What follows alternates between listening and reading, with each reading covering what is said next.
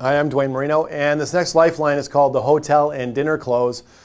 This is used primarily for long-distance customers that are going to be coming in. They found the vehicle online, or they called the dealership for pricing. Everything seems to be pretty agreeable, and it's a last little attempt to give them an incentive to come in.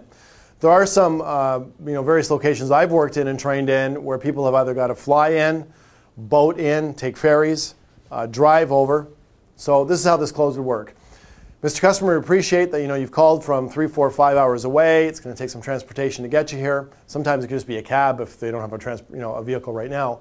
And Mr. Customer, here's what we'd like to do. We do a lot of business with customers on that end of the city, that end of the state, in your town, in your province, wherever you are.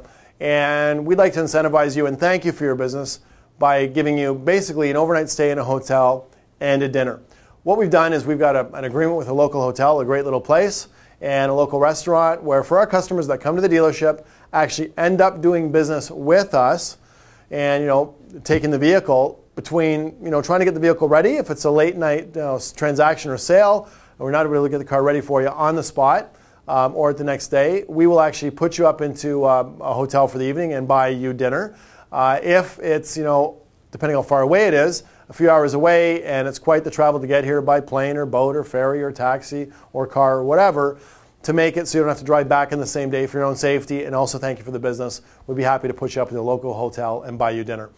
It's a gracious move, it's an honorable move, it's also obviously a little bit of financial incentive, but really what you're asking the customer to do is almost turn the vehicle purchase into a little bit of a vacation.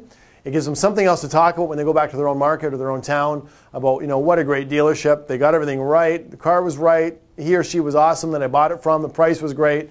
And man, can you even believe it? They put me up in a hotel and they bought me dinner. It's awesome word of mouth for the little bit of money it's going to cost you. And you can incorporate that expense into your advertising budget if you want, if you're a manager, or incorporate that expense right into the car deal or build it into the gross profit into the sale so it's really not costing you anything. That's the Hotel and Dinner Close. Try it with your long-distance customers. It works well. I've used it, again, multiple times. I'll see you on the next one.